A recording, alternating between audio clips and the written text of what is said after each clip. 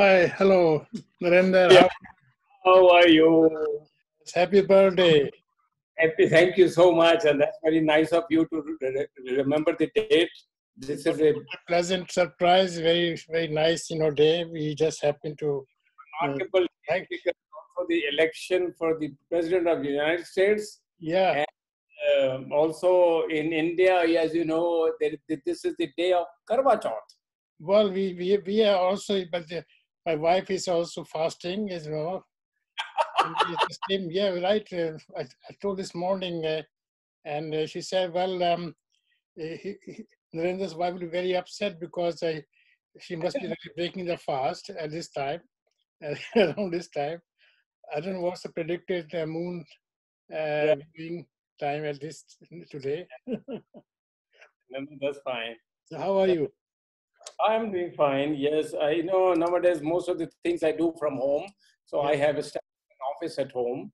One of the rooms upstairs I have converted into my office. So I don't go anymore to the AIM, because of the COVID. So eventually I even left that office because, there's no point in maintaining an office over there and because I'm not going there. Hmm. Well, I'm same here. I think I mean, I retired from clinical duties, Oh, but I see. I've got a lot of academic activities. Last year, I joined Barts and London Medical School, which is part of the Queen Mary University of London. So they gave me honorary chair there. I maintain links here also. So I mean, there are many things which I'm really involved. That's And very good. so you may remember I mentioned that I've set up a foundation called the Genomic Medicine Foundation. Yes, you told me about that. Yeah. Yeah. So within that foundation, we are developing a faculty of Oh, distinguished people all over the world. good. So part of that, we are recording and their profile in person, not just by having a bio sketch, in like a CV or bio sketch, a few papers. So just like a informal chat, and that will be part of the portfolio, which will be on the website. And also, I think we do have a YouTube also account, so it will Yeah. be on that. So you're the first person actually. I mean, I've invited a few people in India, and so they will follow you. Have you included me as a part of the faculty of your foundation? Yes, you are.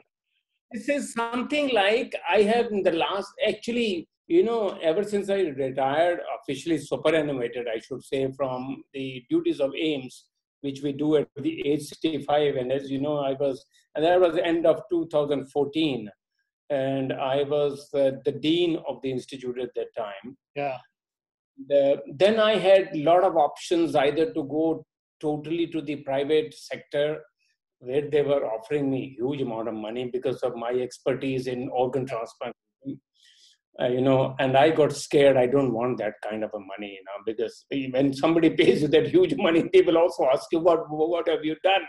Have you back that kind of money or not? So the ICMR, the Indian Council of Medical Research, created for me a national chair. So that was the first time that they created the chair, and I was the first one to join with my office in AIM. So I was the national chair for 5 years, and that also I finished. Yes. And then they gave me the ICMR emeritus scientist, and they paid something in that. Then I think due to COVID, since I was working all the time from home, and even there was a call from the Prime Minister's office that why don't we decrease the expenditure, this and that. So I thought I will not take any. So I'm honorary ICMR, emeritus scientist, taking nothing, no penny from them. Yeah, I can. these roles are also honorary. I mean, I do have a small private practice which is called Genome Clinic UK Limited. So I get some extra work. So I'm busy myself. Actually, I Within this foundation, this faculty would be part of the academy actually. I mean, the history, to give you some idea, the foundation, basically myself and you will remember a famous man here, Sir David Weatherall. Oh, yeah, yeah, yeah. Oh, So, who, I mean, sure. thalassemia person. Mm, I think he was a person who really cloned many genes for beta thalassemia. And correct. his colleague, Doug Hicks, developed alpha thalassemia. So he was very keen on genomic medicine. So we started his foundation. Last year he passed away. He was patron of the foundation. So coming back to this program now, what we are now talking today is really an informal,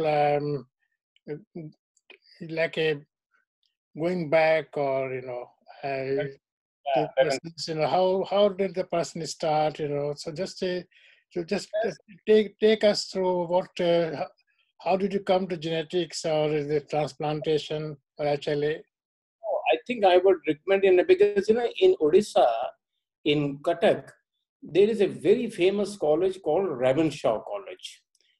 So much so that most of the the IAS and the big people do it is during the British time. So it's about 200 years old college, and the college has now been made into university, Devonshire University. Hmm. They had invited me, I think, 2 years ago to give a lecture like this and trace your own life history. So become like a Hmm. let the other people know. So how did you come to this? So I had fortunately those kind of slides which I had made at the time. Hmm. Yeah, I think it's a very good idea about what you are doing. Just tell me, Narendra, about your early life, if you don't mind, just give us some So idea. I was born in Amritsar, Mhm. and really in the heart of Amritsar. My house was just behind the Golden Temple, I the see. famous temple. So I have grown listening to the Gurbani of which was from Golden Temple. Wonderful area, uh, surrounded by temples. My street was surrounded by temples, Hanuman temple, Shivji temple. So the kind of upbringing that you have. Yeah. You're surrounded by these gods and where all kinds of functions take place, but there's nothing to beat the Golden Temple. And of course, I used to spend a lot of childhood going to the Golden Temple. And I do remember the school that I had gone to was the BK Higher Secondary School. And I used to walk from my home. It used to be about half an hour walk or so from my home to the school. And on the way, there was a crossing where there was a statue of the Queen. And this particular chalk was called as Malka Buth. Buth means a statue. Malka means the Queen. So Queen's statue. And I have seen that as a child. Of course, it was then brought down. And now, of course, Amritsar is Queen Victoria. Queen Victoria. So now, of course, everything is changed. That's why I used to pass that and go to my school and my schooling. For example, and there, of course, I joined the school, that higher secondary school. We used to call higher secondary at that time. From class 5, because class 1 to 4, you were in a sort of prep school, which was just next door to my house.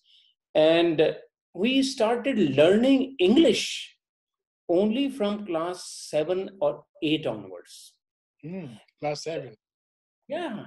And I do remember in class 8 this was called the middle school. In the middle school there used to be exam, the state exam, the district Amritsar, the district exam.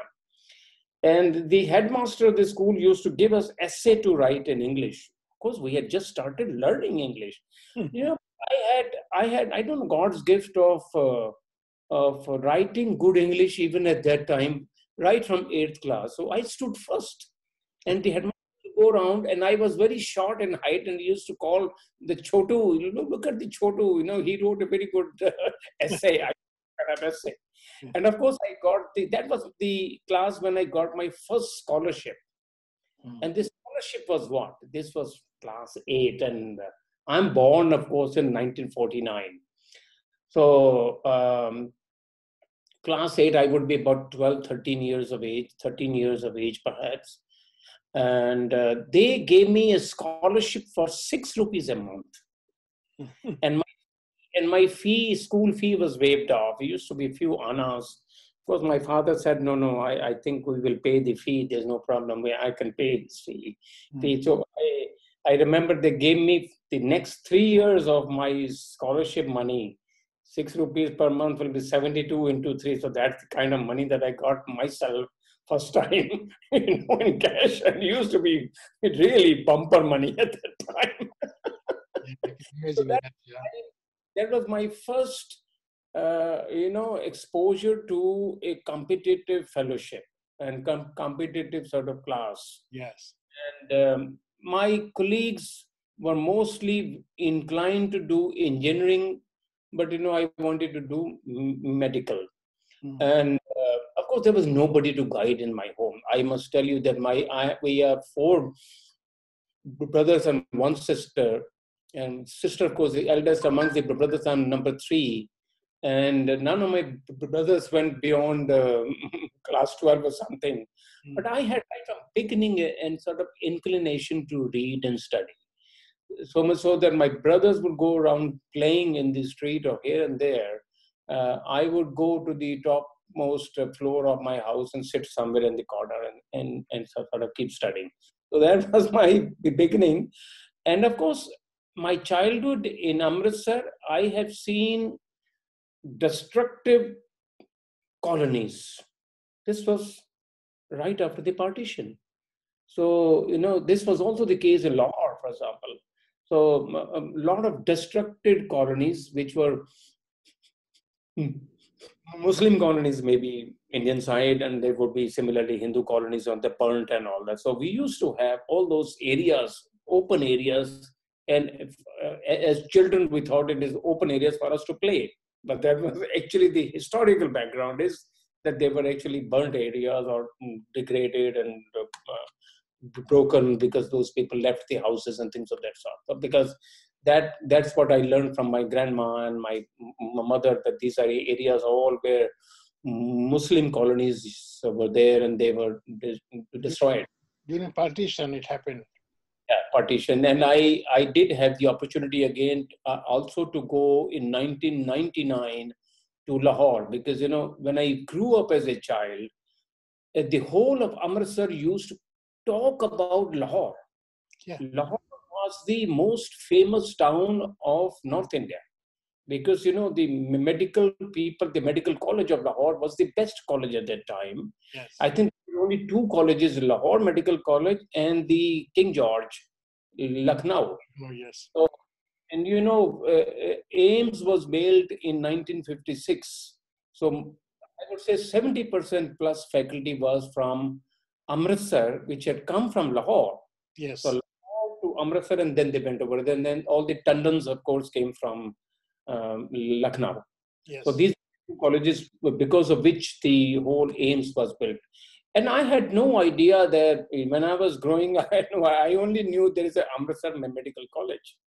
So, and I was fascinated by students of the medical college because they used to wear a red blazer actually and move around, That must have been fascination for me, and I didn't. So I managed to go there. So, of course, class 11, in the school, you are only up to class 11. Class 12, which was called as a pre-medical, I did it from the DAV school, DAV College, Amritsar. That's the only one class I was there. But that was in 1965. And that's the time when the war happened. The India-Pakistan war happened. War, yes. Yes. And the one other thing that I remember, that the principal of the college gave a speech. His name was Dr. C.L. Arora. He was the professor of physics. A very motivating speech he gave. Look, we are at war, and there are some the soldiers from Pakistan who might have been dropped through, the the Parachute. yeah, parachutes. So you should be careful.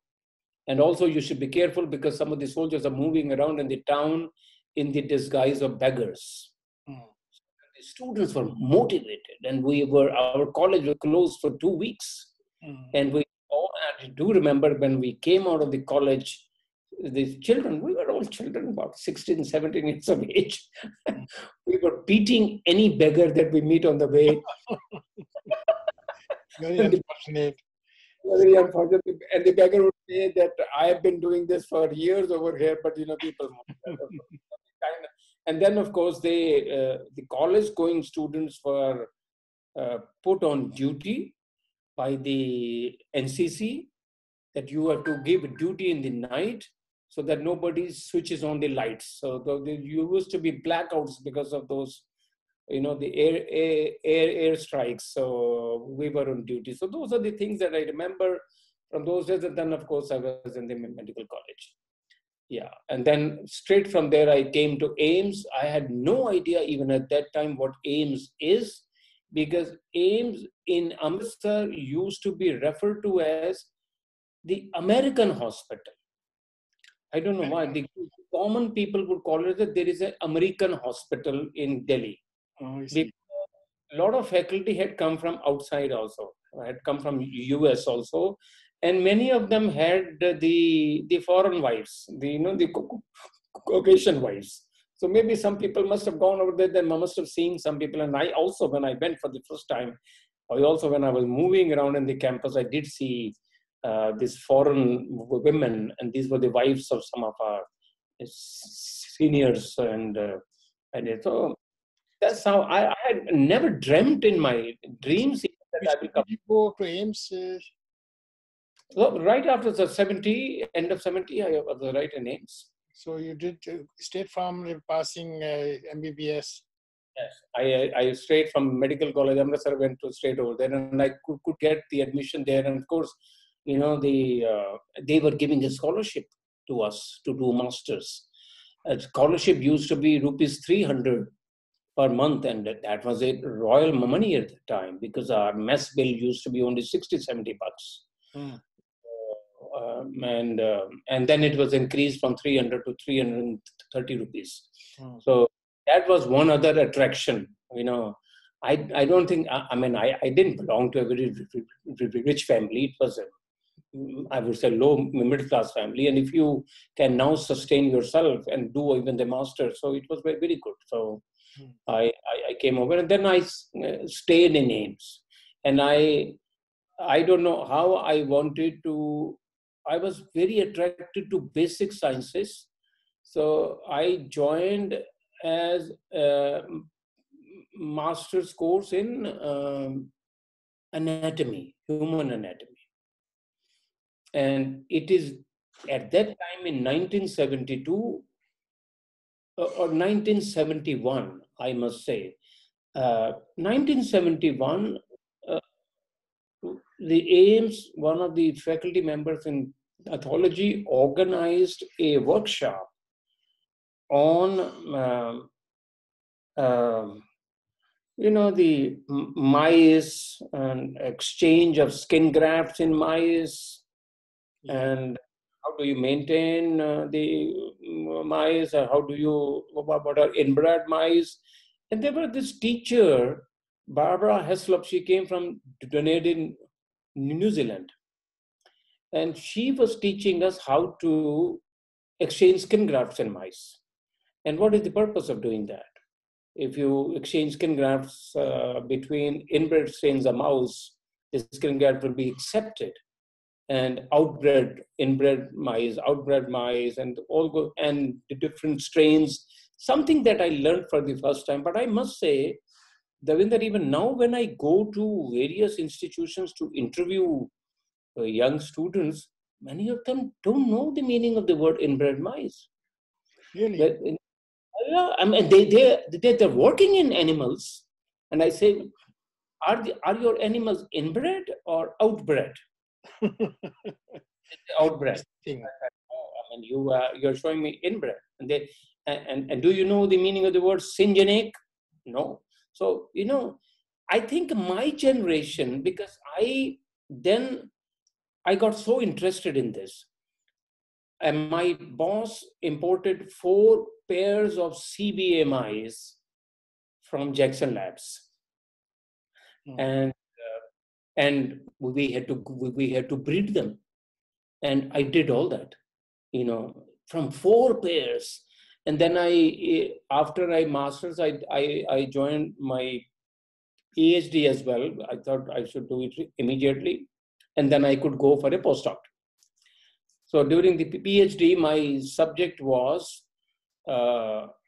looking at the immunity in leprosy. Leprosy used to be in the early 70s was the major infectious disease in India. Yes. There were total about 10 to 12 million cases around the world, but 5 to 7 millions were in India. Oh, really? Oh, yeah. And now, of course, it's all gone. So 5 to 7 million cases were in India.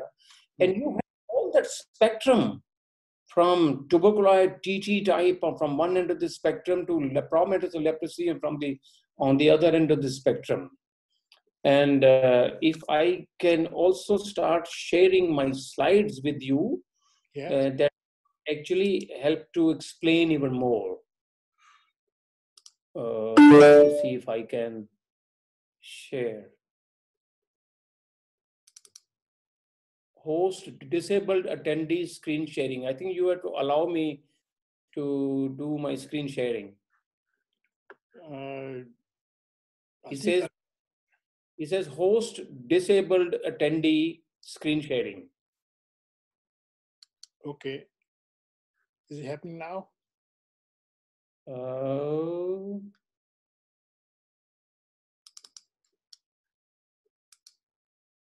Yes, I think, can you see it, my slide? It should come soon. Yeah, I mean, I have allowed multiple participants can share simultaneously. Open system preferences. Yeah, I think it's from my end, it is allowed. It's allowed? Yeah. Let me then again try. I have this slide with me.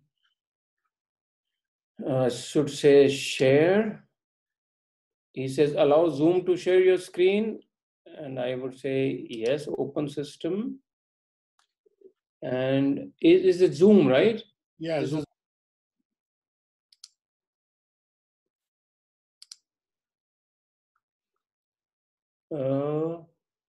What do I do? Firewall? No. Privacy? Why is it not being shared? You have to go to just share a screen option. Yeah, I go to the screen share option. Yeah, I think should come now. Yes, it is here now. Yes. You see this? Yeah, yes, you can now start playing now as a slide. Can you see my slide, which is my journey into the world of science of HLA? Yeah, that's correct. Yeah, that's the title. Yes. All right, and let me make it full. Yeah. Is it okay? Yes, it's visible. So I was just talking to you my journey into the world of science of HLA. Yeah, that's the main information I need, from you, because you're the pioneer of HLA in India. That time, I'm talking of 71, 72. You remember that the Banasraf's work, Baruch Banasraf, who got the Nobel Prize on immune response genes, his work was actually of 1972. And of course, the MSC, the major histocompatibility complex, the MSC and the HLA system, it was due to the work done in 1958 by Dosset in France, Jan van Rood in Holland, and Rose Payne in the US. And these were the pioneers. And, and of course, the earlier work by Peter, let me see, the name will come. So these three people were then given the Nobel Prize in 1980. So I was starting right at the time when people around the world were starting. But Yeah. my problem was nobody in India knew this. No, there was nobody in India. So I was struggling. So this Barbara Heslop, when she showed, I must have that inclination in me of becoming a surgeon. But rather than a human surgeon, I became a mouse surgeon. I started doing a lot of skin graft exchanges in the mouse, and I could do so very well that Barbara Heslop said, "Oh, you're doing so well." I went on to do thymectomy in the mice, thoracic duct cannulation in the mice, because I wanted to look at the T cells and their role in leprosy. So I created a leprosy mouse model. So this was early 70s. As a PhD student, I was in the department of immunology of leprosy in the experimental mouse model. Impressive. This was my CBA inbred strain that I got from Jackson, and I bred them so much. It took me about 2 years to breed them, and I had a colony. And I learned so Jackson much. Lab in Maine. Oh yeah, Jackson, Maine. Yeah, and I learned so much the cannibalism and so much about what is exactly the meaning of and how do you create a syngenic strain. Because you breed them for 15 to 20 generations, brother sister mating. So this is my beginning in that time. But what was happening was, this was what I was doing in mouse model, to look into the role of immune response there. We wanted to understand that time. By the time the information on T and B cells, T lymphocytes and B lymphocytes have become known. So we wanted to understand the cell-mediated versus humoral immunity in these mice, which was something we want to do in man.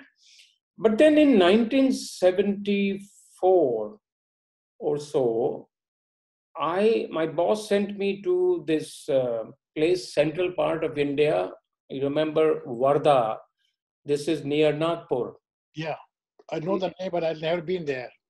Sevagram, where Mahatma Gandhi spent more than 10 years over there. Leprosy Leprosy. sanatorium. Leprosy was so rampant over there that there are villages where almost every household would have that. And I was flabbergasted by looking over there, because my purpose at that time was to go and see the patients of leprosy, maybe because I wanted to do some study now on genetics. Genetics was making interest in my mind, because there, when I saw the families, there were families where there were 7, 8 children, and maybe 1 or 2 or 3 would develop leprosy, not others. And they're all living in a hut, in a single room hut. So all living in the same environment, eating the same amount of food, and even sharing clothes and all that, but yet only 2 or 3 will develop, others will not. So that gave an inclination to us that there must be a role of genetics there. This is what I wanted to then study. Yes. As a side part of my PhD work, which was basically on understanding the immunity. Here we were then looking into this. So for this, on my immunity work, I had to really have a big colony of this inbred mice. Used to do thymectomy. I got so much of trained in doing thymectomy of these mice at 4 to 6 weeks of age. I must tell you here a very important story. In Mill Hill in UK, National Institute of Medical Research, and MRC Center. The word has spread that there's an Indian boy who is so much adept in doing thymectomy in the mice. So they had actually invited me, and I went and spent about 2 to 3 months time. That was in 76, after I had finished my PhD also. I was looking for a place to go, so they invited me. So I went there for 2, 3 months, and not only to NIMR but also to Oxford, because in Oxford, Peter Morris group, very famous Peter Morris group, that was a transplant group. They were They were doing, even at that time, kidney transplants, and more importantly, they were interested in pancreatic transplants as well at that time. And Peter Morris was a great guy. He was absolutely fantastic. And similar was the case in Mill Hill. Dr. Rees, Dick Rees was his name, and I showed them, the group as a whole, how to do thymectomy in the adult mice at 4 to 6 weeks of age. Being an anatomist, I knew exactly where to make a cut and all that. So, I could, within moments, it could be a matter of within minutes, you can remove these two thymus lobes and the mouse will not die. Because our plan at that time was to have immunocompromised mouse, and then that I would have to give the bone marrow reconstitution, because otherwise the mouse will die, because we gave them total body irradiation. So that was the study that I was doing at that time. Thymectomized mouse, give him total body irradiation, 900 rats, which was a lethal dose for the mice. And unless I give the bone marrow reconstitution, they will die. And the bone marrow has to come from an inbred mouse. And that was the need for that. And then I do the M. lepre inoculation of the foot pad. So it was an immunocompromised mouse in which you give this, and then the mouse would develop a leprosy. And that was my mouse model. I think it made waves all over the world. And of course, my teacher, my boss, he had already spent about 2 years in Oxford, and Oxford group and the NMIR group were in collaboration. And from there, they had learned, and I practiced from him, and then I became an expert. So much so that I was invited to show thymectomy. So that was my early, you can say that I became a mouse doctor more, the MD of the mouse. But I must have done thousands of Really? so trained. Just for information, what was the duration of developing leprosy in mice after the inoculation? Well, if it is an immunocompromised mice, you develop something like a lepromatous end of the spectrum. It will not be LL form, but it will be more on the lepromatous, so that because when you take the tissues out, yeah, there will be lepra bacilli there. Okay. So to these mice now, I was giving infusion of T cells taken from the healthy mouse, and these T cells will come from the thoracic duct cannulation. Now, that was a big sort of job to do. How to do cannulation of the thoracic duct. And we were doing, the mouse anatomy is very similar to that of humans. So we were doing that cisterna chyli, as you know, in the abdominal part of the duct. Yes. And feed the mouse first with olive oil and all that fatty. I used to feed through the duct, gastric route. So it was a tough work. I don't know why my boss gave me this kind of a tough work, but I did it really. And that was what I think took me to the next stage then. And that I could do that. That was a time when I was very keen. In 1975, I was very keen now to do a postdoc somewhere. But by that time I had already published, and I'll show you that the work because I was going to Varda and taking patients of leprosy from there. So the next slide shows you my first real rendezvous with the lymphocyte. And this was a WHO immunology training course in Singapore. This was for 3 months. And that kind of a course. And this is me and Malcolm Simons. He's unfortunately no more now. He was a New Zealander Australian, but he was the director of this center. And out of many applications, I was selected for this particular course.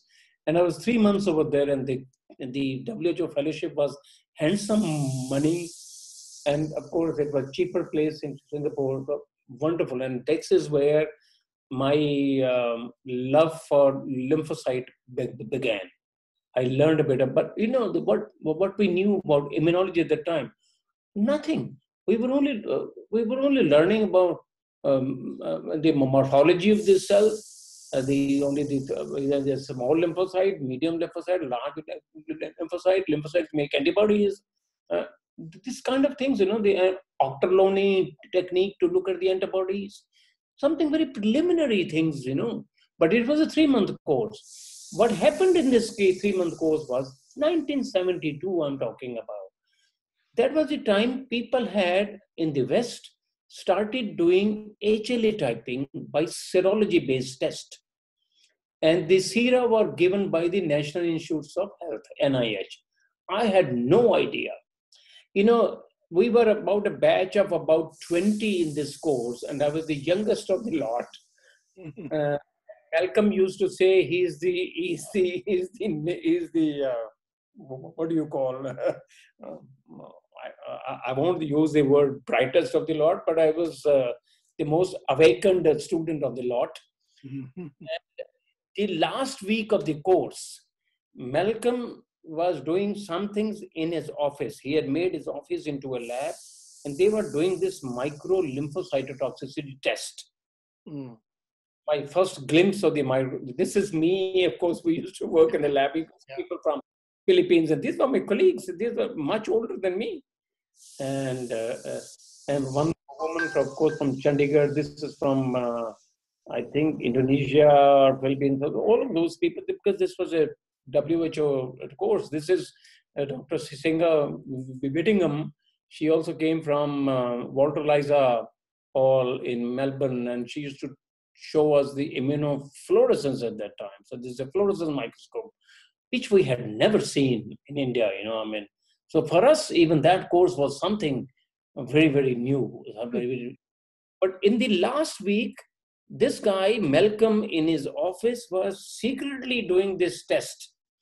And as I told you, that they always thought that I'm the naughtiest of the lot. And I from the window, what is he doing? He said, "Why are you looking at us?" I said, "But I want to know, what are you guys doing? You people are not showing this test to us." He said, "No, this is not part of the course." I said, "But I want to see it." So I just, sort of banged the door and I went inside. And they said, "We are doing the micro lymphocytotoxicity test." So what was the test? They had this micro test trays. You need a Hamilton syringe. And they had at that time, the inverted phase contrast microscope, which I didn't have. I had this microscope in India. So this is 1972, I saw that. This stayed in my mind, that they were doing a test called micro lymphocytotoxicity test. And I was exploring this even more. Somebody said, "Write to National Institutes of Health." I wrote to NIH. I said, "I want to study genetics of leprosy and looking at this immune response gene, the HLA system." I understand HLA system is the one which presents the peptides, so therefore it will look into the immune response kind of genes, the genes control. And they sent me sera. They sent me the sera. These were only A locus and B locus were known at that time. Only maybe 8 or 10 antigens, as we used to call at that time, of HLA-A, and about 15 to 20 of HLA-B. But they were very kind enough to send me as a student, but maybe due to enthusiasm. And now my problem was they didn't have the micro test tray. This tray was called at that time Terasaki tray, because Terasaki, 1964 devised this tray when the HLA system was known in 58. And the very first international histocompatibility workshop was done in 1964 by Bernie Amos in Durham, in North Carolina. And Terasaki was a young, energetic Japanese origin scientist in US. And he had the Japanese instinct of miniaturizing the test. So he miniaturized the test and created this 72 well. This was at that time the 60 well tray, but then became 72, 96 well even. But this was a brilliant thing done. That now you could take 1 microliter of lymphocytes, about 2,000 cells, 1 microliter of the serum, that the monospecific serum defining a particular HLA specificity, and 5 microliters of the complement, rabbit complement, or you could take the human complement, human AB serum. But people used to take most of the, and even now, and then it stayed for a long time, a rabbit complement, and then stain with the ESNY dye. And you could see under the microscope. And if you have the inverted microscope, you need, of course, the inverted microscope, because then you can see from below and you can score the reactions. And that's how you were doing the HLA typing, the serology-based two-stage microlymphocytotoxicity test. Now, I got all of this. I don't know from where I got the microserum. I must have stolen from somewhere. and that is what, when I went in 1974 to Varda, now I made a plan to sort of get those samples from there. The samples were coming, and we were doing HLA typing. Didn't have the micro. I had this microscope, the monocular microscope. It was not inverted. So how do I score the reactions? So I used to do this test and then flick the tray, and many times this ESN dye would be on my lab coat, and then I used to score. And I did that. This was a study done in 1974, 75 or something, published in 75. This was my passion, my first publication in the area of HLA. In 1975, tissue antigens, with the journal is now called HLA. The name has been changed, but it was a tissue, the only journal. And look at the volume 5. So I was right on the top, right at that time when the journal was made. And to tell you the truth, in 2018, we were in San Francisco for the 17th International Histocompatibility Workshop, where they were to decide the site for the next workshop. As you know, the whole field of HLA has developed because of the International Histocompatibility Workshops. Yes. And they are done in 3 to 4 years. Either once in 3 years or mostly 4 years, once in 4 years now. So the 17th was being done over there in San Francisco in 2018, I think 18, and 21 or 22 was to be done. And I also made a bid. I thought maybe why not we do it in India?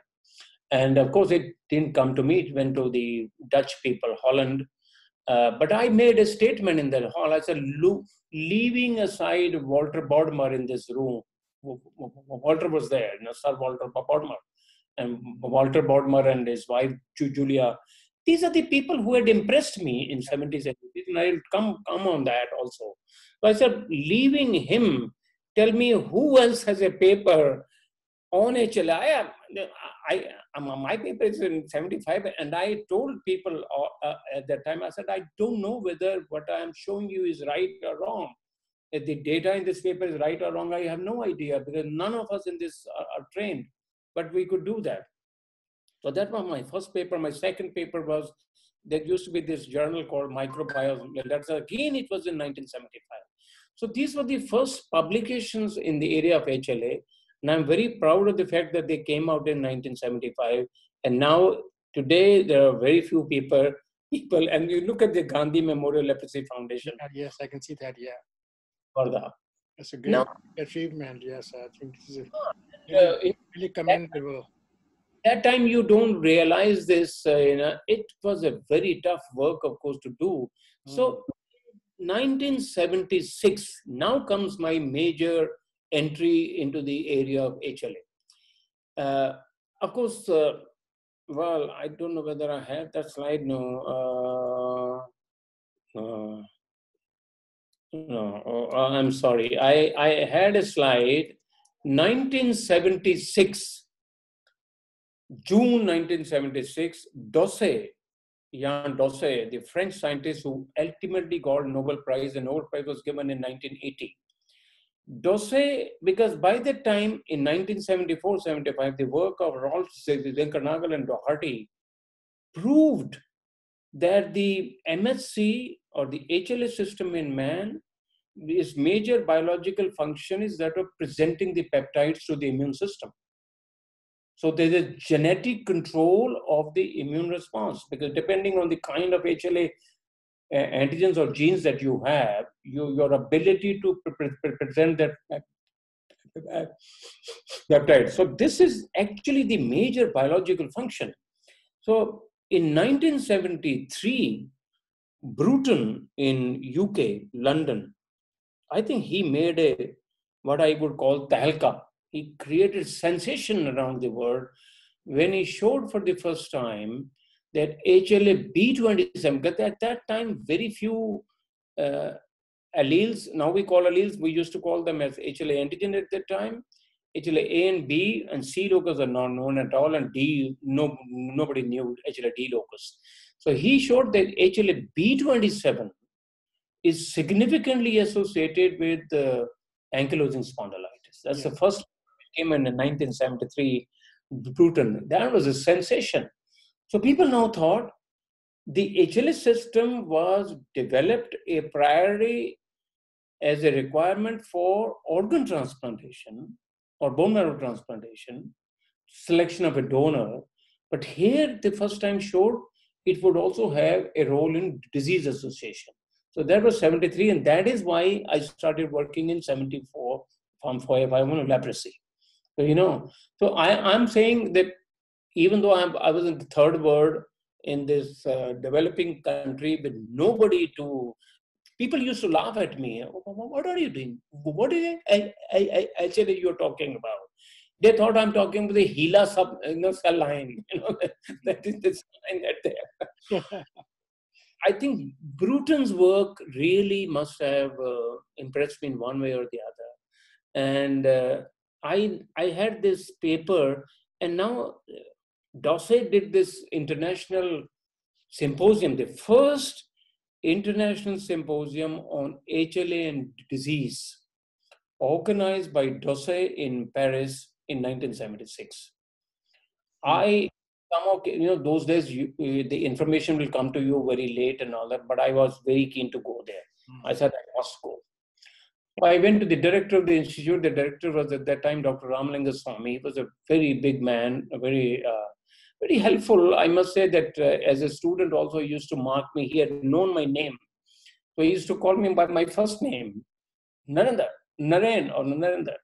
So I said, sir, there is this symposium, a first international symposium on HLA and disease. I want to go there. I have no money. He said, okay, but what we can do is I will ask the British Council. The British Council used to really, regard Ramalinga Swami a lot. So the plan was made. I will go to Paris. British Council will support me also because after this conference, I would go to Britain and spend about 2 to 3 months time. And that's the time when I spent time in Mill Hill, a few weeks, and a few weeks in Oxford with Iter Memoris group. And, I must say at that time I was lost, flabbergasted with the kind of things that I saw in Mill Hill or I thought I am actually on the wrong track. I don't know when will I get such kind of things at all ever. So in 76 was a landmark year. So I went there to this conference. It was in Palais Congress. I had first time seen that huge Congress center, Palais Congress in Paris, and where my poster was accepted. I had a poster there on HLA, antigens, and leprosy. And I saw at that time all those big names, Dossé,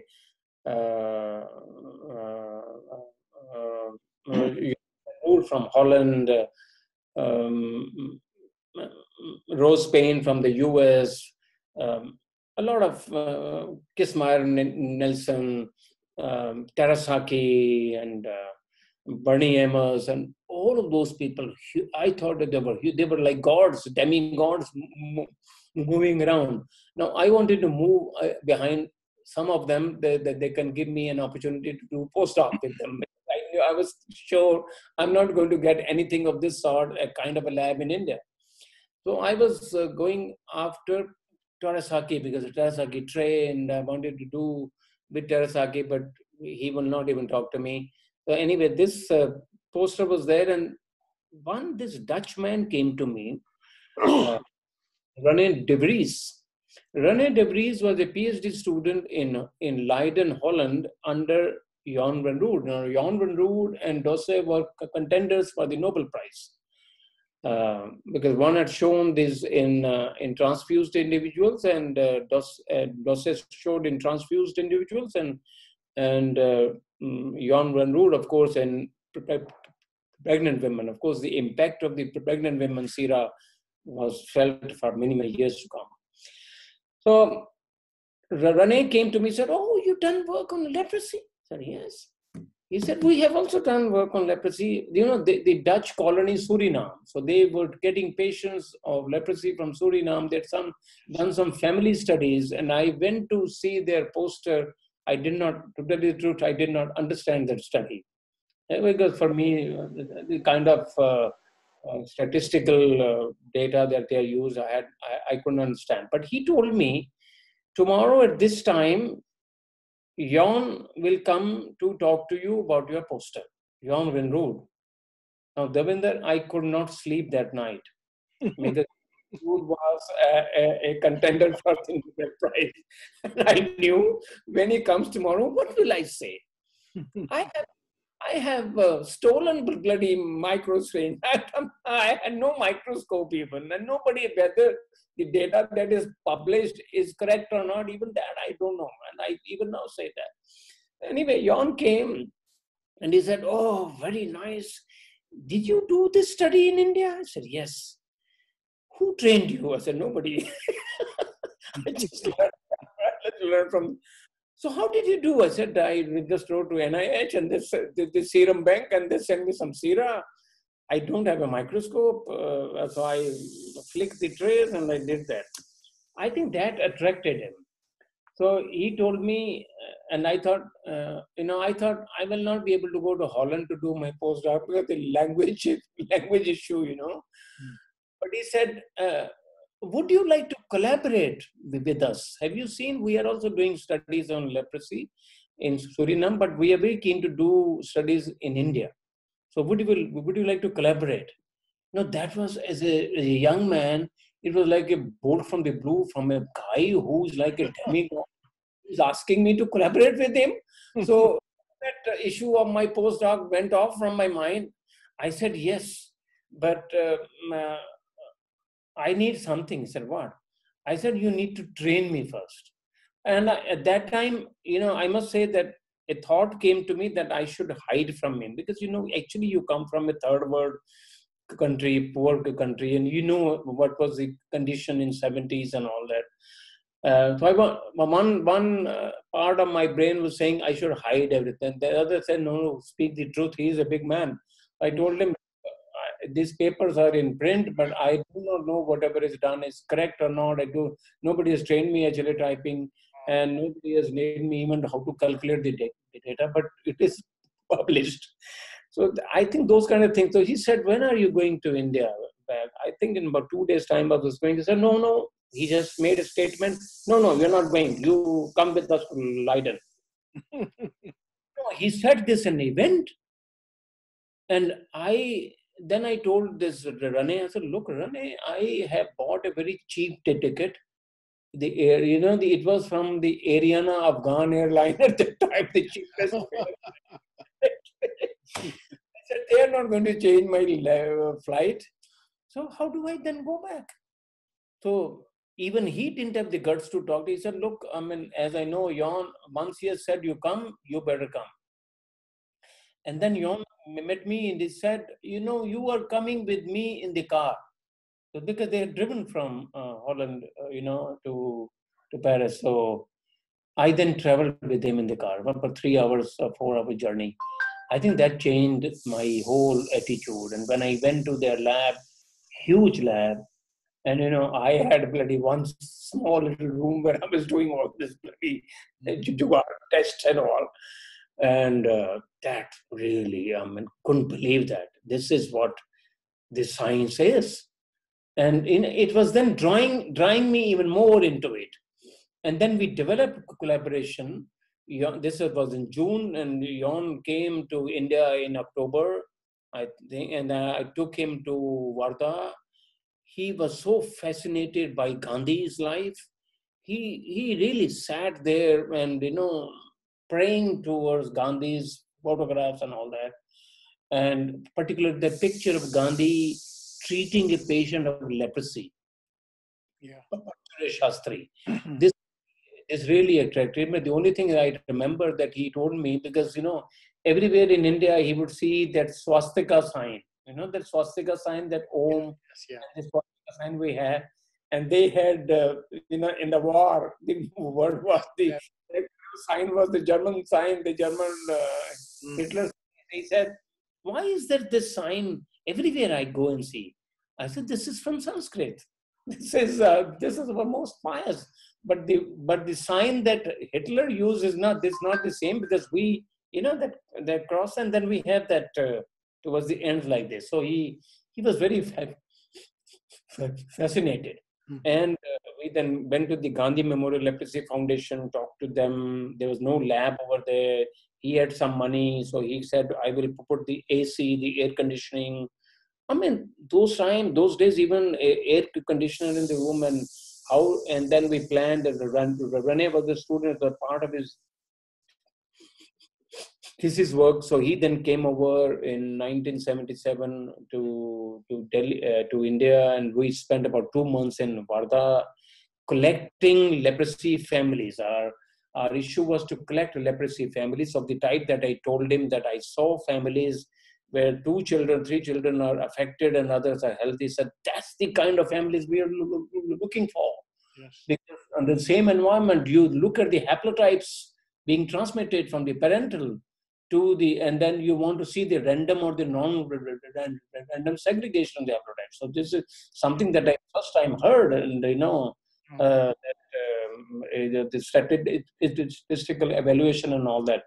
So those were papers, and then of course 77, 76, 77, 2 times, and we have the 3 papers in Journal of Infectious Diseases.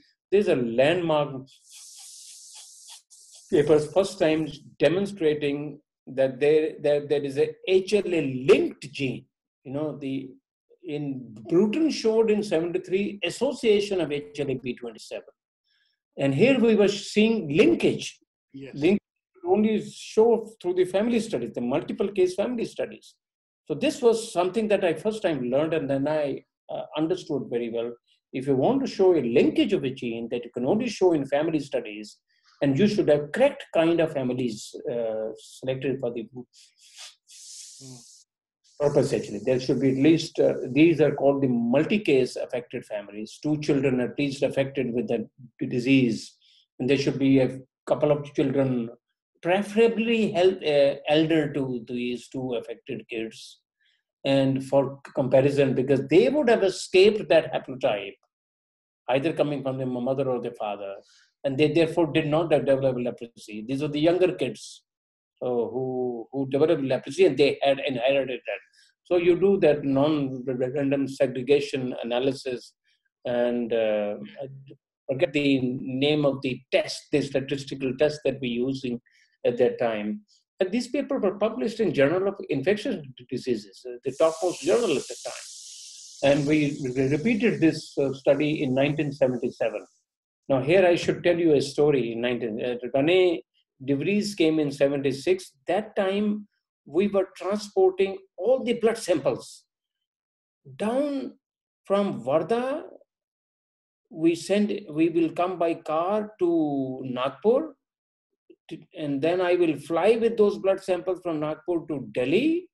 And on the same night, they were being shipped to Holland, to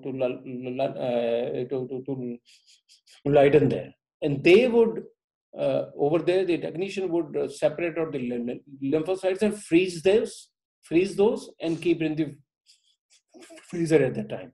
And then I went back in in April of 77, and I did the test on those. So that was one.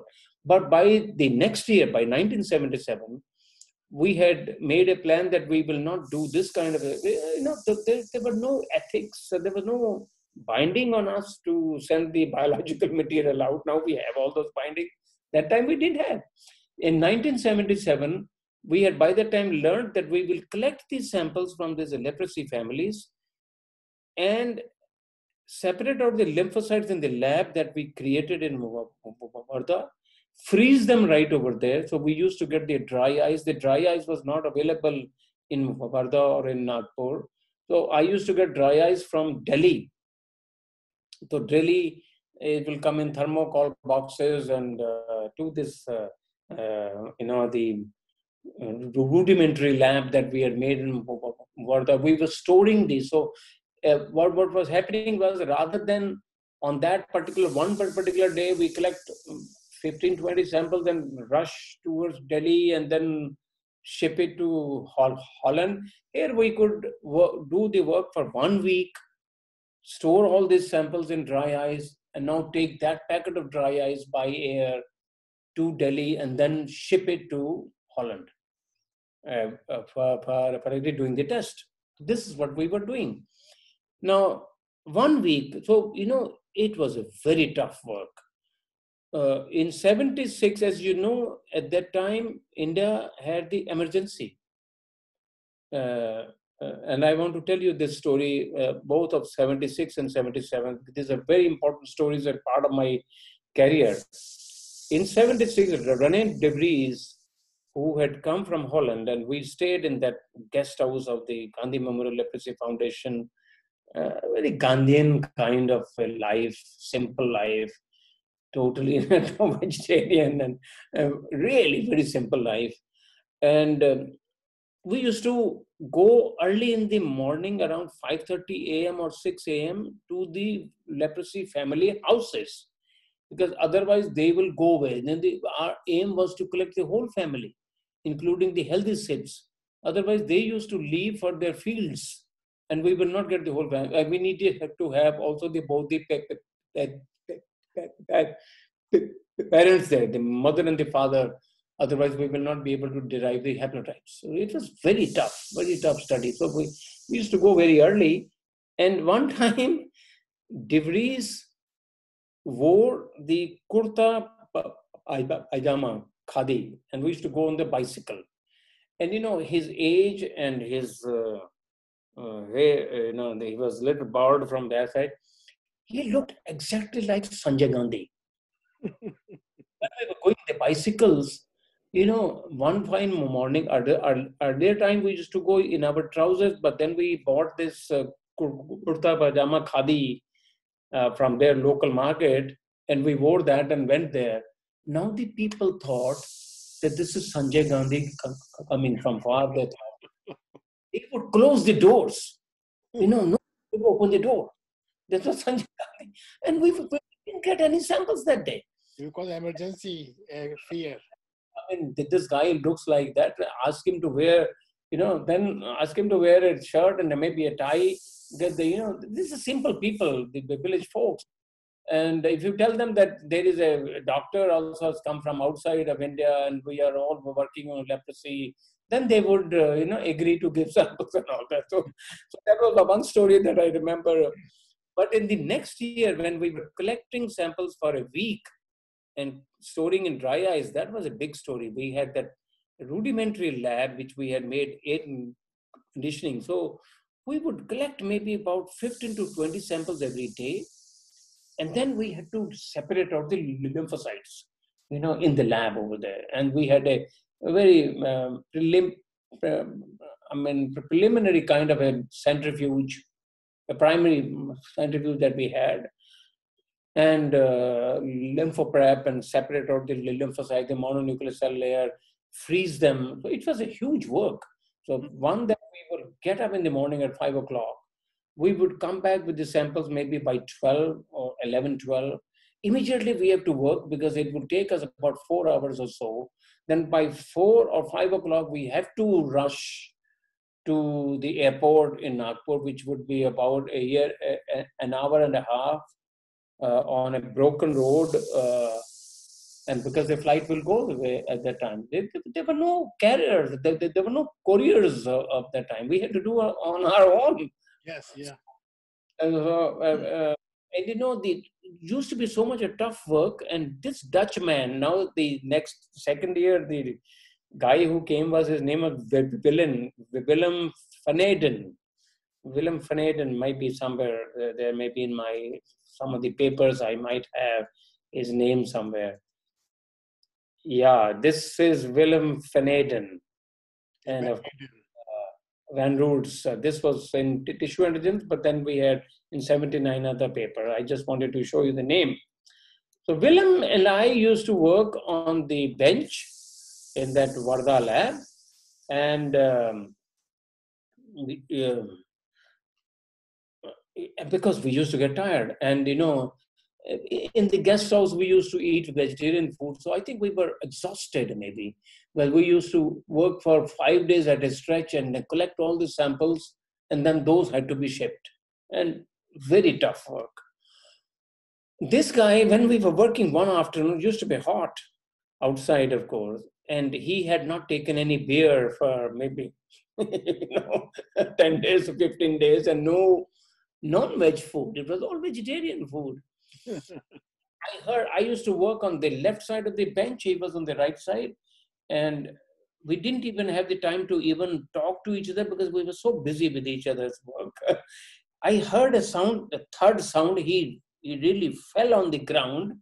He was unconscious. And I was worried, you know, he's unconscious.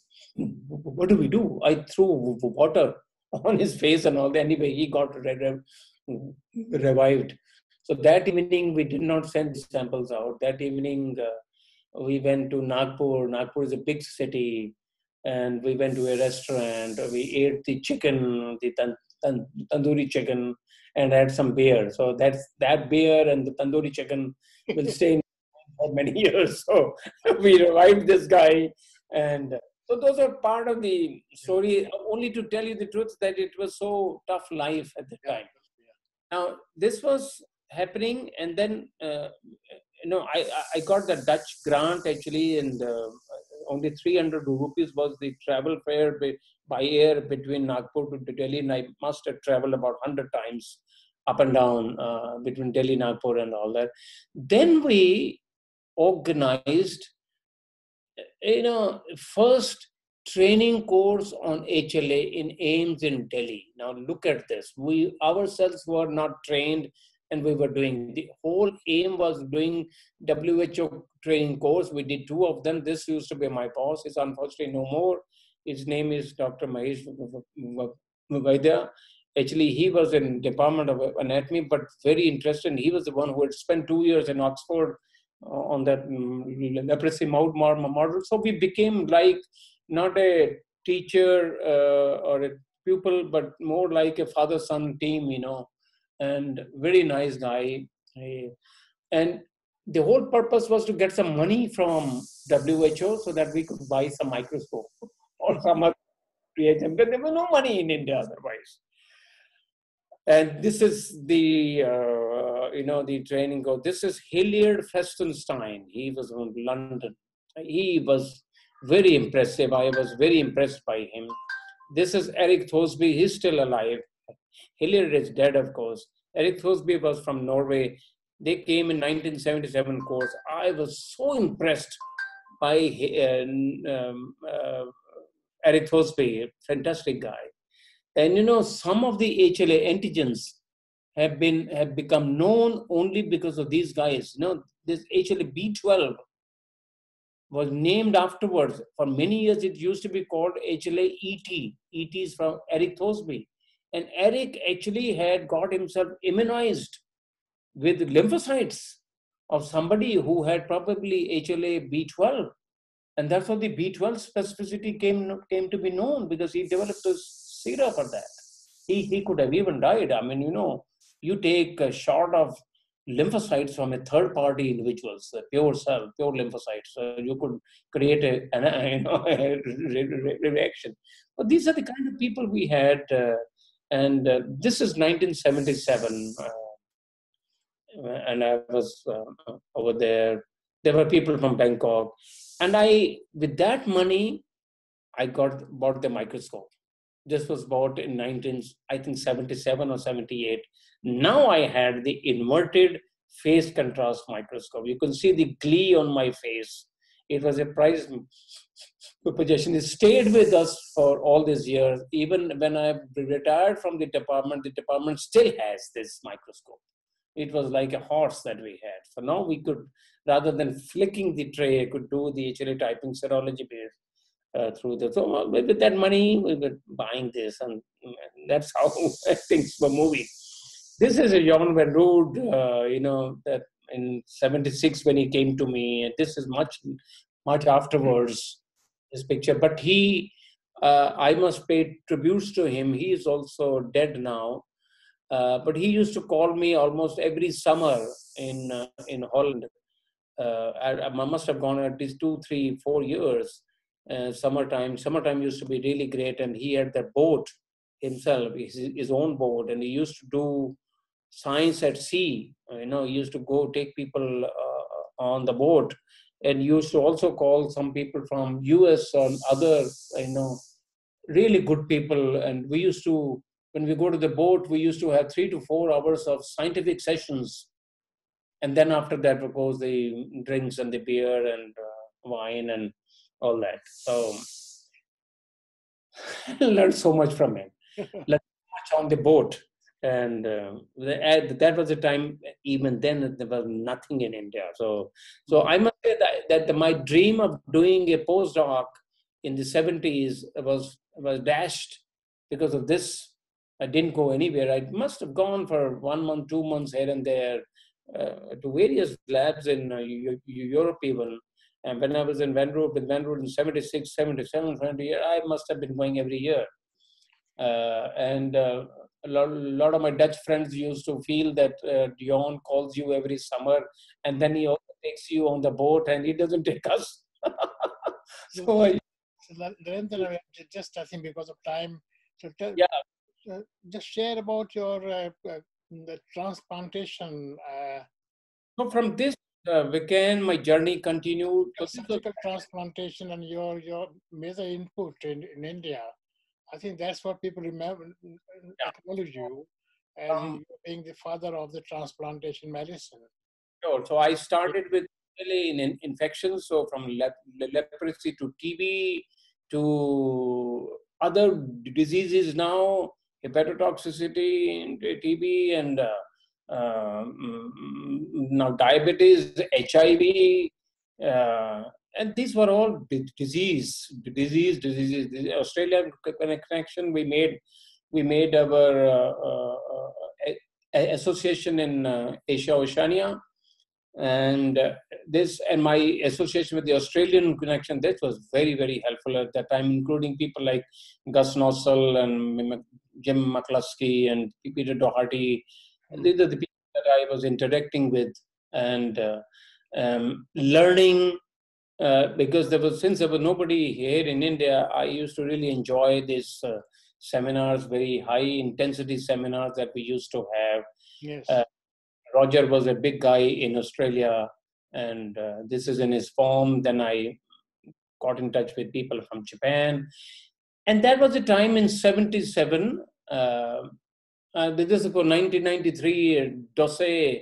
Jan Dosse came to us, and he's sitting actually on my chair in my office. I can see that, yes. In mid-70s, there was a lot of interest in institute to do organ transplant, the kidney transplantation there. And Dr. Dhawan in surgery, and Dr. Malhotra, his boss, he's a nephrologist as well, but his boss, they were very keen to do that, and they had known that I was doing HLA typing. So they actually went to the director of the institute and created a special job for me as lecturer in HLA lab. So that's how the HLA lab was established formally, and I was inducted as a lecturer, because that time it was on your start point was a lecturer.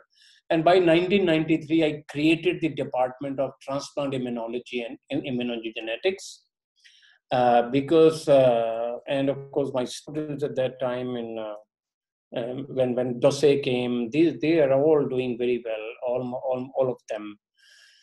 And in 1980s, this is the time then I really spent about 16 months at the Fred Hutchinson Cancer Center, and learned this was the time when molecular typing was just beginning to come up. And the Fred Hutchinson Center, as you know, is the top center now in the field of bone marrow transplantation.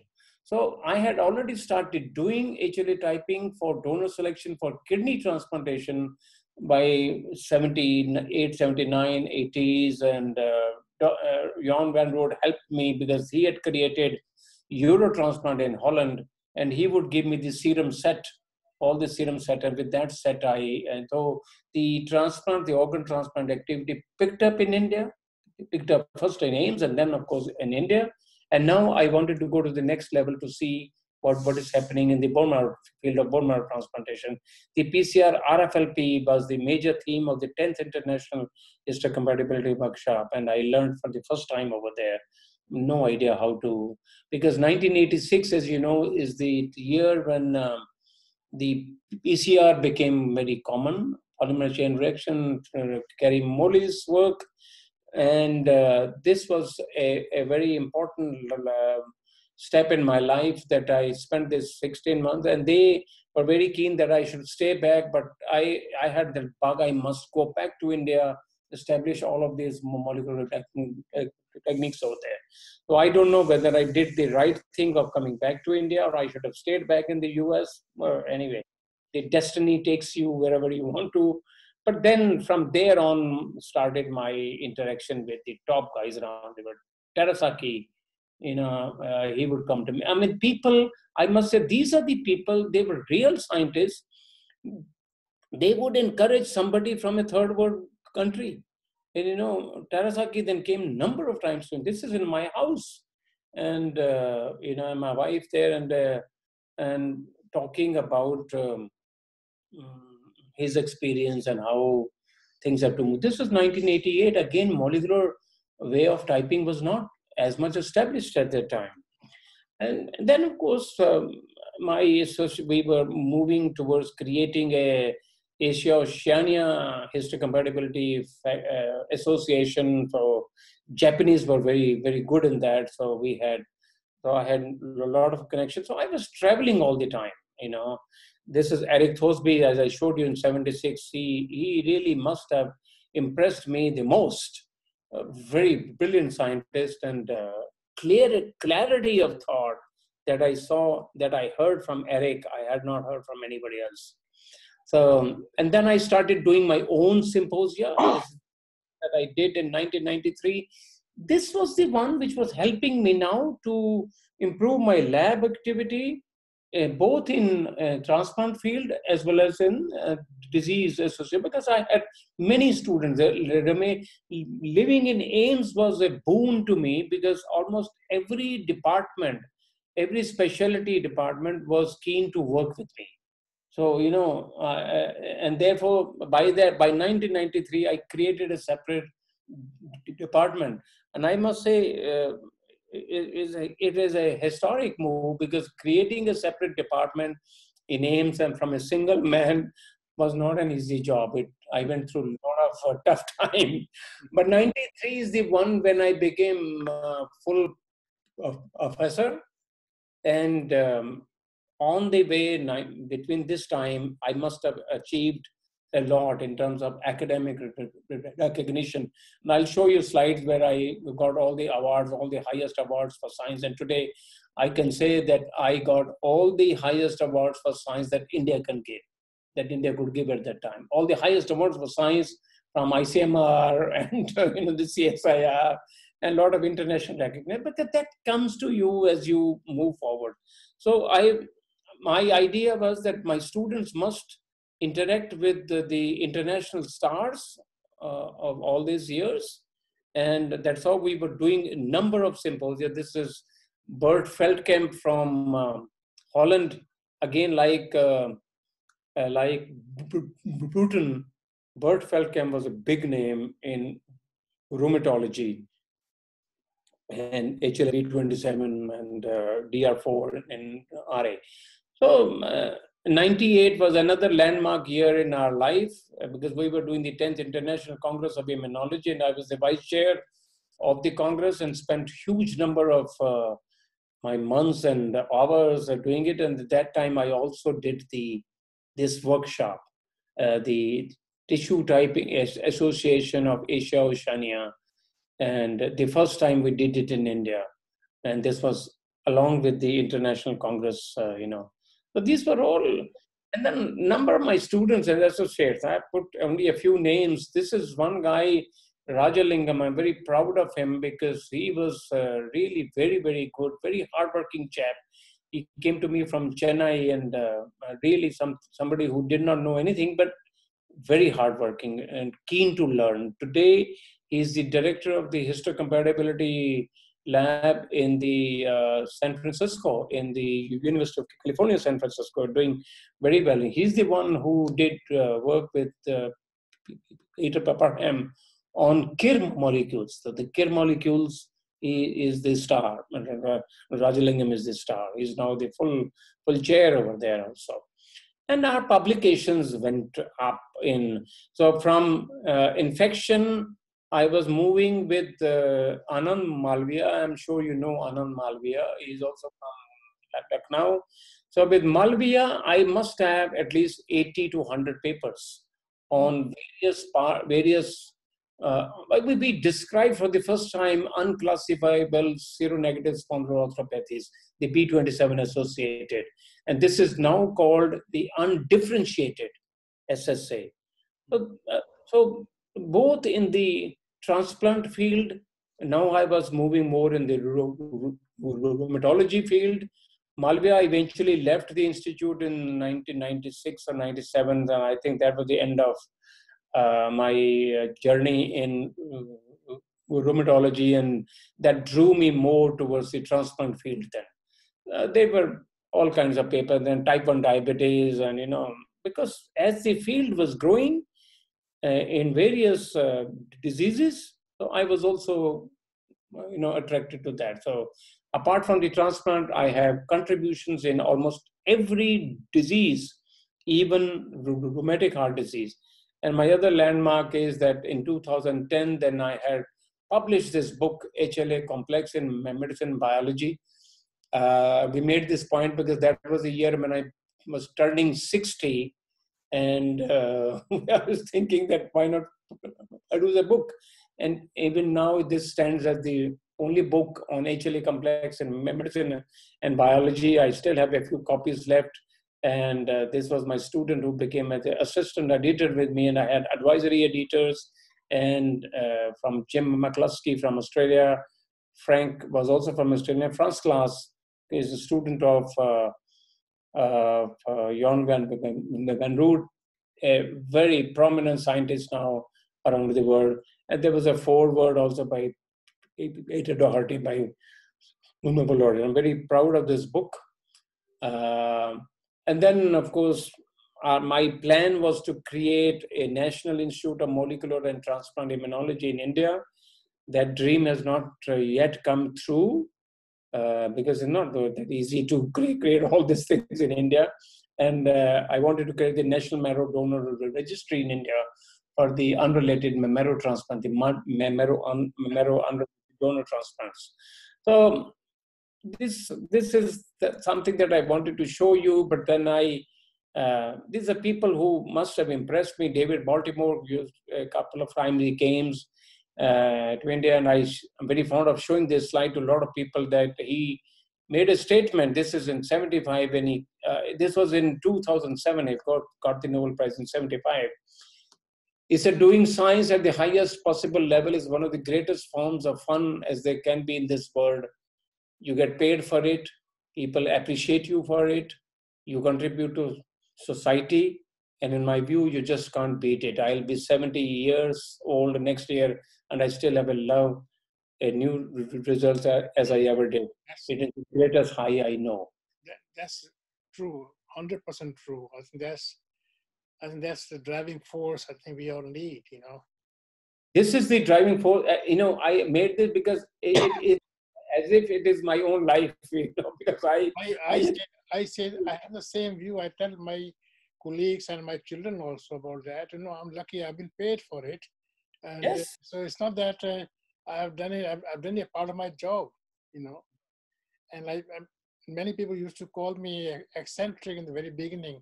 And oh, it just really fooled when you waste your life. in the institute in Ames, people my seniors used to call me HLA Mehra, actually, HLA Mehra, and Yes.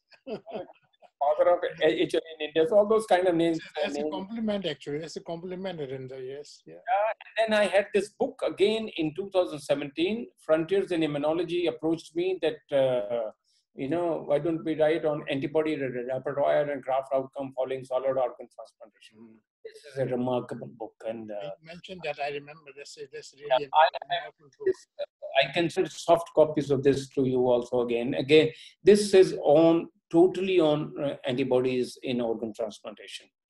And I will only end by showing you some of the prominent awards. As I said, I must have more than 100 awards, almost all the highest awards for science that India. The highest award in India is the SS Bhatnagar Prize.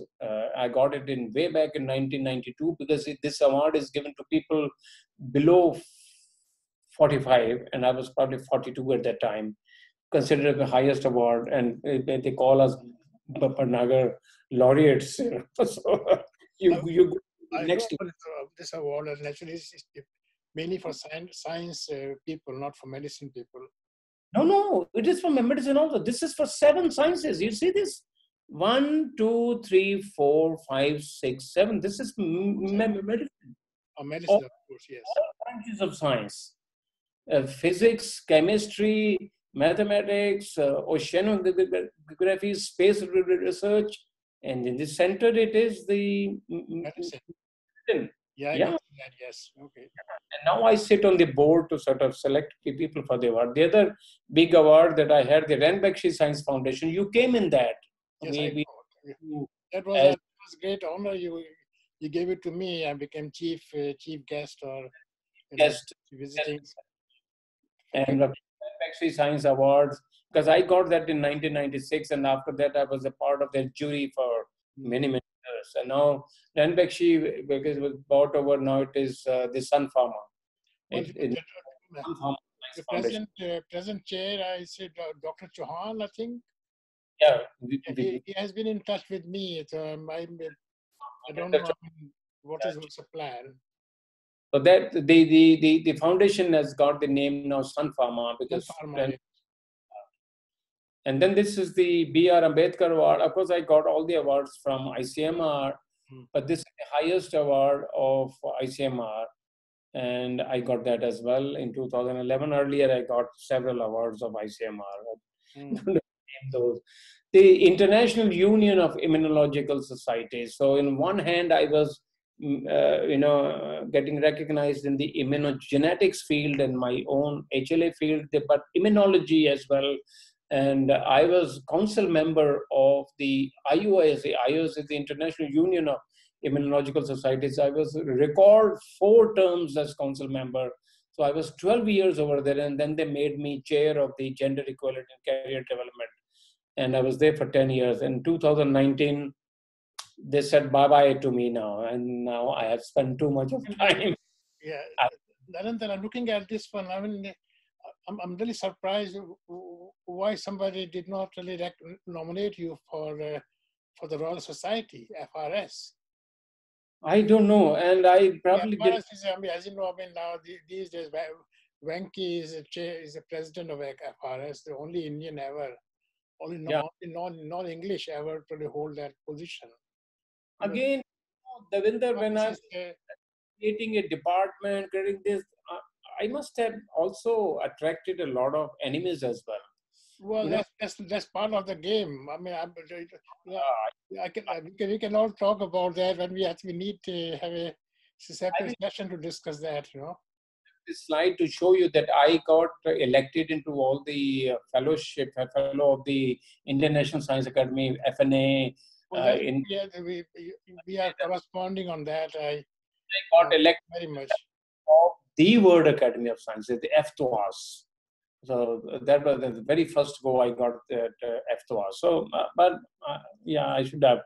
This is the Indian Society of Organ Transplantation. They made me the fellow of their society. The AFIA is the Asia Pacific Histocompatibility and Immunogenetics Association. They have in terms of my contributions, they've given me AFIA life membership. Mm.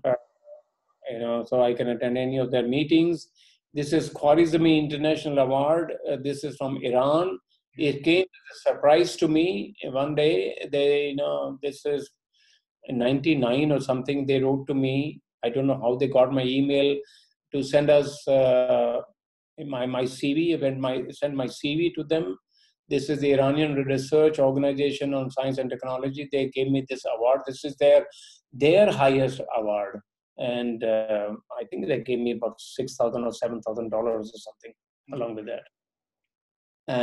The French government they gave me the Cavalier of the National Order of Merit. So those are my highest awards. I can. Yeah. Um, So, uh, is there something in a related subject of awards? I think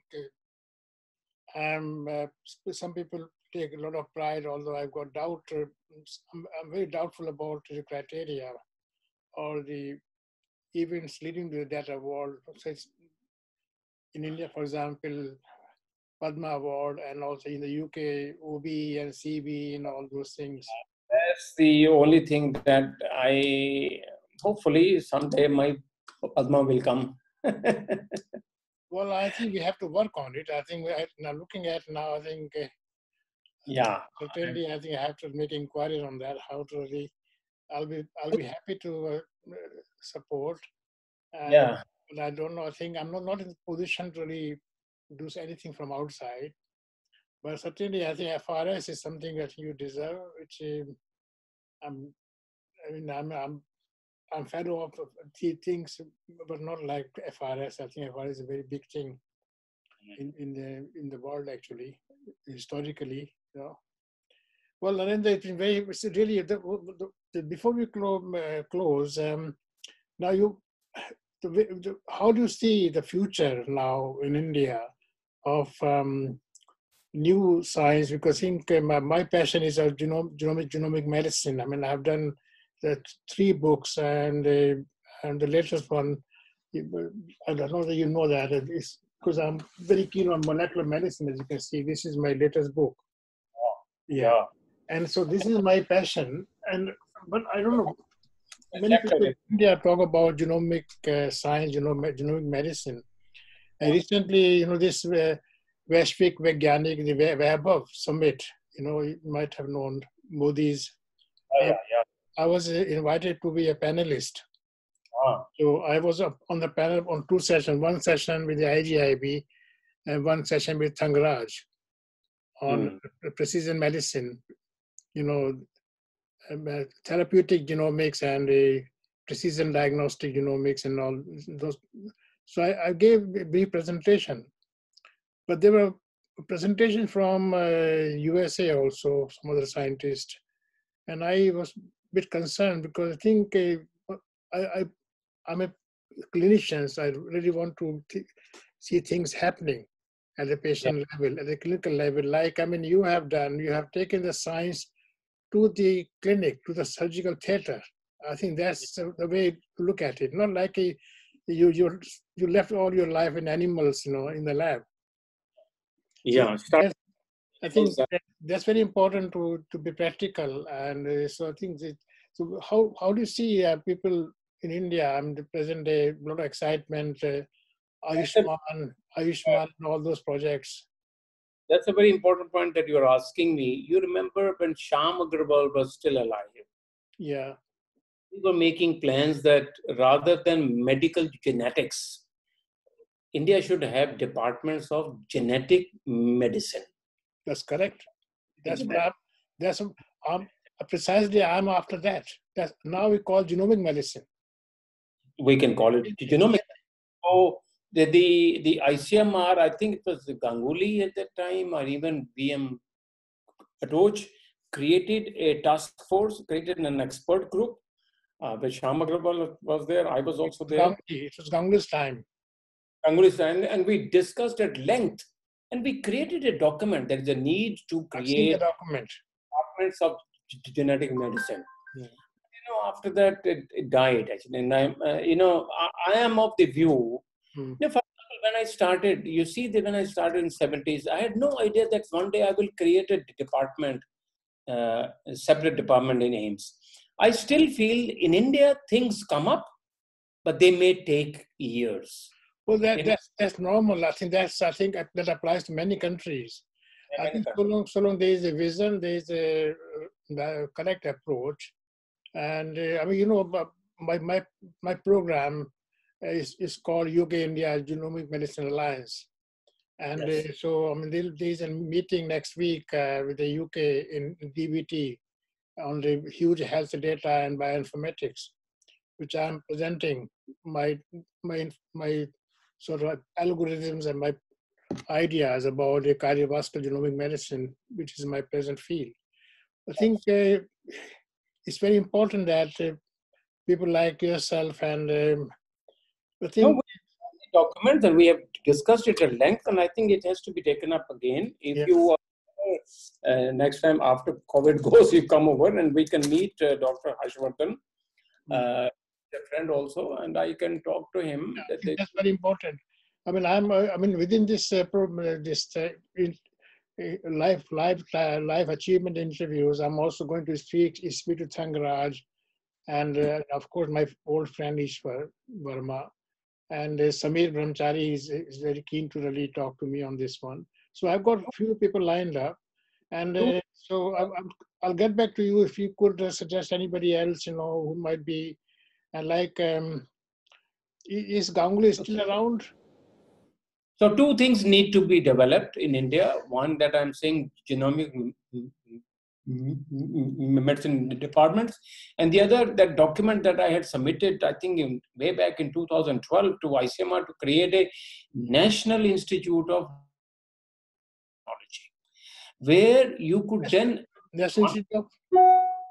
I had submitted a document at that time called NIMT, National Institute of Molecular. Because we need a. That's how the whole idea of this new book is about molecular medicine. That's right. See, if you look at David Weatherall's work in Oxford, he set up the institute, which is named after him now, called Weatherall Institute of Molecular Medicine. He was far ahead of his approach. And that's precisely happening now. Genomic medicine is part of the molecular medicine. It should not be seen as separate. Absolutely. So part of the molecular medicine.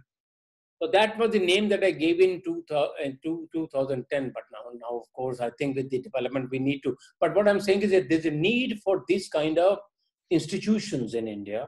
But yeah, you're right. You're right. And I think at present, when I go to India, there are many.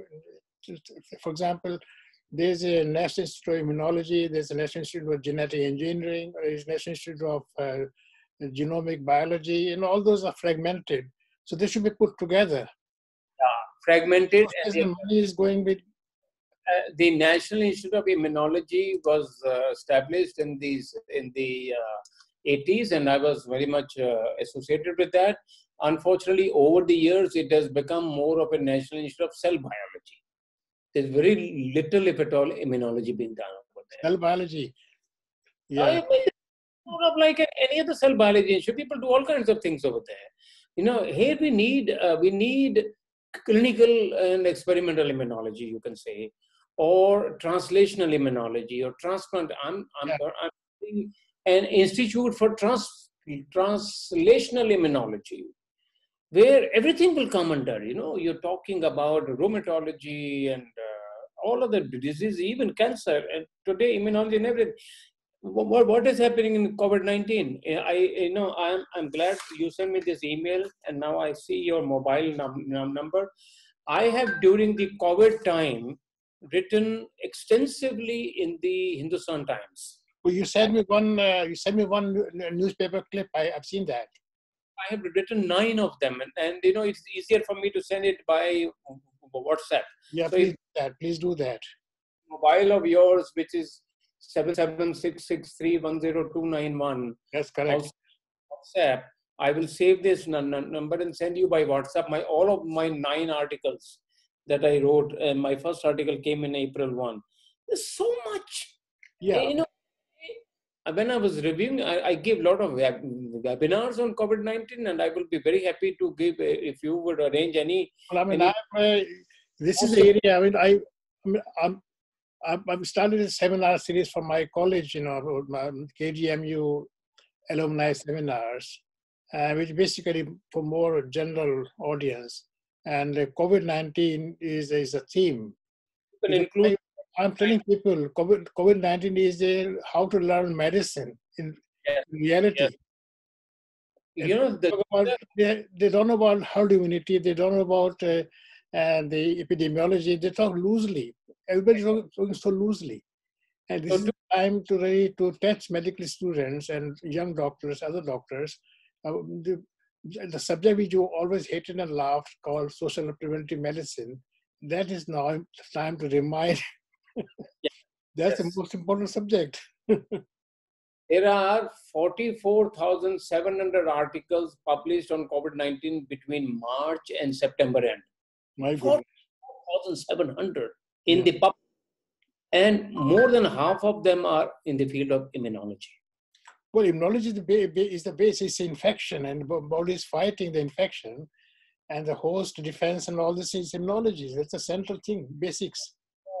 It's so wonderful, and as you said, COVID-19 is good. So learn the innate and adaptive immunity. This is a fantastic case of how the innate and adaptive immunity are.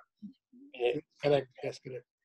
Well, Narinder, it's been really delightful. I mean, it's a really privilege, pleasure to talk to you. I mean, you have taken me to a very basic lab sciences you developed and practiced all your life, and then we went on to, which is my always been the purpose and message. Unless the science becomes amenable, accessible to common people, it has no purpose. I mean, that's what Gandhi also said. Yeah. Gandhi said, you take the science to the common people in the villages. And he set the example. He treated the patient of leprosy. Yes. That is viral everywhere, And that other thing is that you use that center for developing science immunology of leprosy, which you took the leprosy center to international arena. So I'm sure Gandhi would have been very pleased. Well, so I think you have to let it go back and your Karwa Chauth and all those things, My wife has that fast of Karwa Chauth. They should look for the moon and then eat. It must be getting time for your moonlighting there, moon seeing there. So I should not really hold on to you. Anyway, so nice meeting you. I will edit that and put in the recording, and then send the URL where you can watch it and see it, And you all my articles of COVID-19. Yeah. Okay, all the best. Thank you very much. It was great talking to you. Thank you so much. All right, thank you.